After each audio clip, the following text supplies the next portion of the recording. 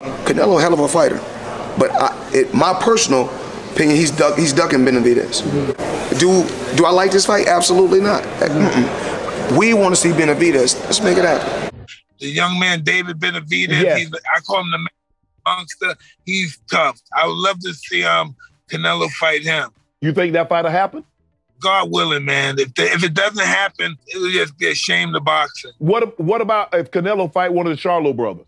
That would be a very interesting fight, too. These are big money fights you're talking about. Right. But I thought the objective in a sport is to make money. Exactly. And I'm not ever going to say anything disrespectful about fighters, but some people need to have enough pride to say, hey, listen, I want to go on a tour being the best fighter in the world. Who wants to fight me? Right. Canelo got to stop picking his own opponents, man. He needs to be in there with Cello, both of them. He needs to fight both of them. Charlos. He needs to fight both of them. Then fight that guy, Benavidez. Are they saying Benavidez. Fight both of them. The guy get ready for Benavidez. He's going to fight those two brothers, then he fight Benavidez.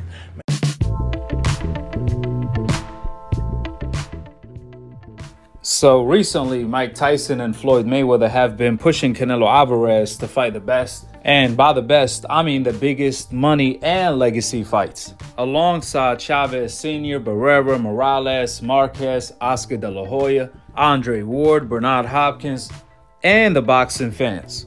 The message has been clear and consistent. They all want Canelo Alvarez to fight David Benavidez, Jamal Charlo, Demetrius Andrade, the fabulous four of his time. In return, Canelo Alvarez said that he doesn't care. In other words, he doesn't care about his legacy. You know, a lot of fans, Mike Tyson, Floyd Mayweather, they feel like Benavidez is the best fight. I don't care what they feel. At the end of the day, no make sense for me, right? They don't have nothing to offer me. I don't care. Thank you, Canelo.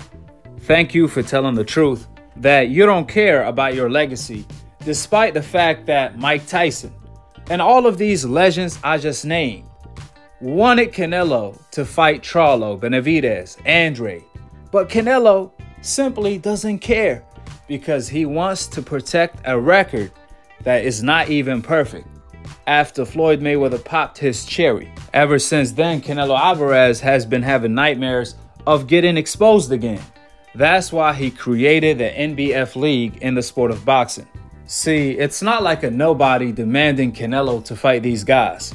We talking about the biggest legends that the sport of boxing has seen. From Floyd Mayweather, Mike Tyson, Oscar De La Hoya, Andre Ward. They telling Canelo to do what they would have done. Floyd Mayweather was 36 years old. He did not hesitate to whip Canelo from pillow to post. Benavidez to Canelo is what Canelo was to Floyd. And we all seen what Floyd Mayweather did to Canelo. Oscar De La Hoya fought Corte, Trinidad, Floyd, Pacquiao. You also have Chavez Sr. He fought Pernell Whitaker, Taylor, so on and so forth. The list goes on and on of these fighters that fought the best, win or lose. Barrera, Morales, Marquez, you name them.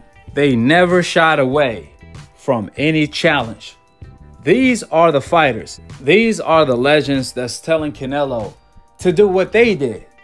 However, Canelo said he doesn't care. That I don't care tells it all.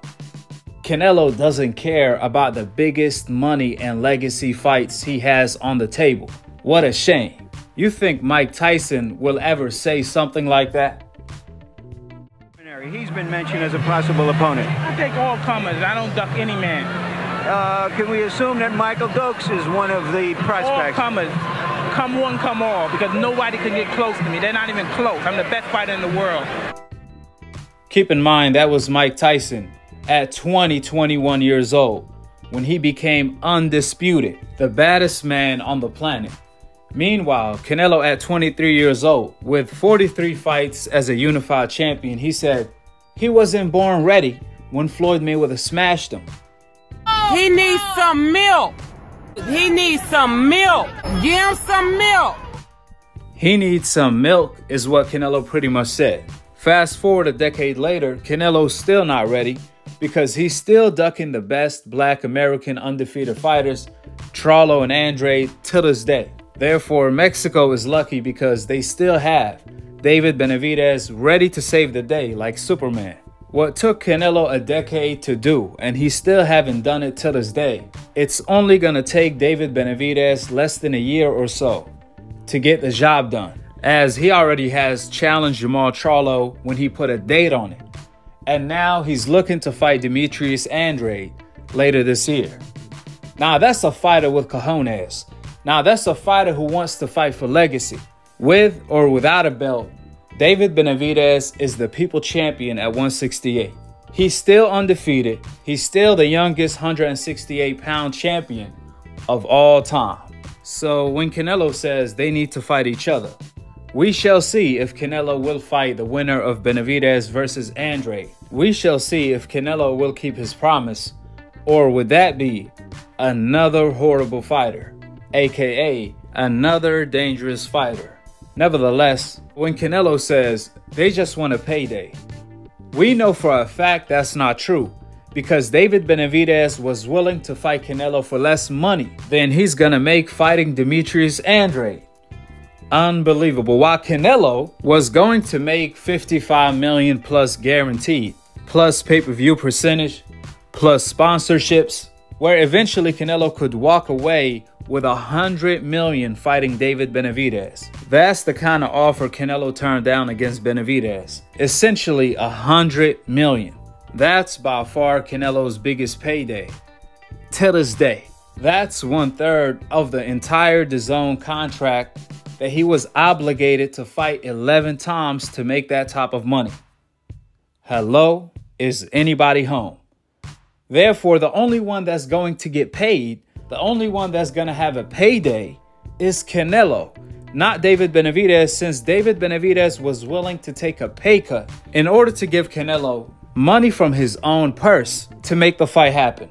To make matters worse, Benavidez was willing to take less money than Canelo's recent opponents. However, Canelo still turned the fight down. If you may wonder why, it's because Canelo doesn't fight for money nor legacy. He fights to cherry pick.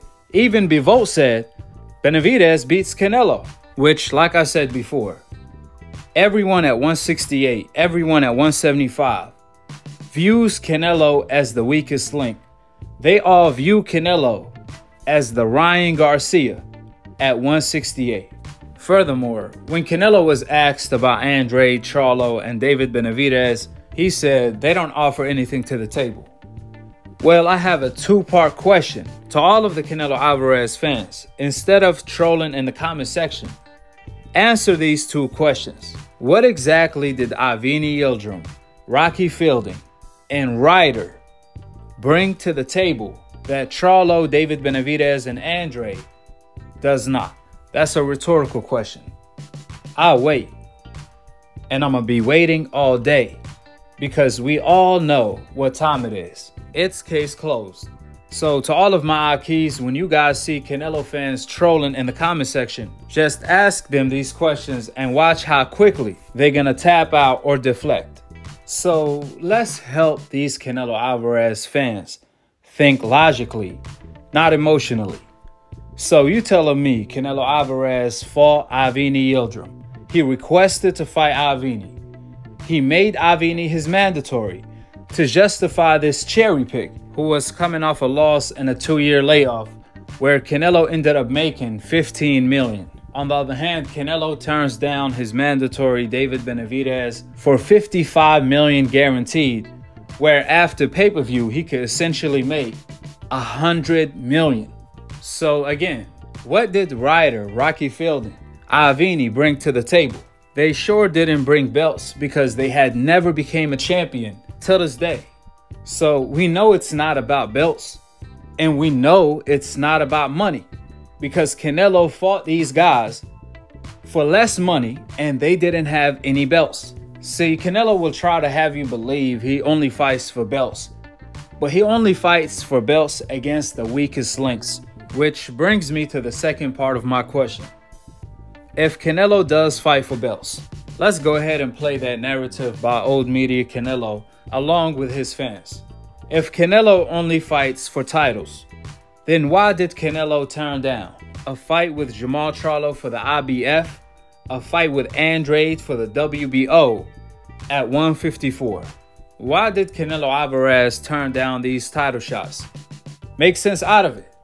Why did Canelo turn down an undisputed fight with Demetrius Andrade at 160 for $40 million guaranteed, his biggest payday at the time, after Canelo said out of his own mouth that his dream and his goal is to become the first Mexican middleweight undisputed champion? And why did Canelo turn down 2 offers to fight David Benavidez at 168 when Benavidez was still a champion, if Canelo only fights for titles?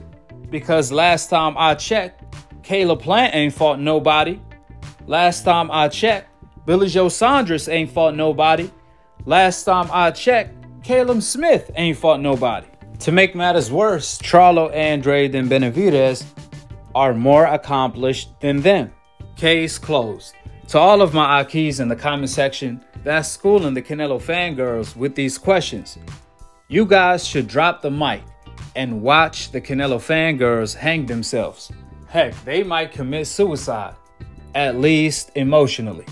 Last but not least, Canelo was asked why he's fighting Gennady Golovkin. Obviously, Golovkin don't have a title and he's moving up in weight. Canelo said it's because he's talking shit. However, Andrade, who talked the most shit about Canelo, who told Canelo to grow some cojones and get some cojones implanted, he still doesn't want to fight Andrade. Like I said before, Canelo is not making any logical sense whatsoever while trying to justify all of these duck trails that he left behind, trying his best to hide that he is the weakest link at 168, the Ryan Garcia at 168. With the facts being laid out, drop your thoughts in the comment section below, subscribe below, and click on the notification bell to be continued on the next episode of Akhi, TV. Peace, and I'm on to the next one.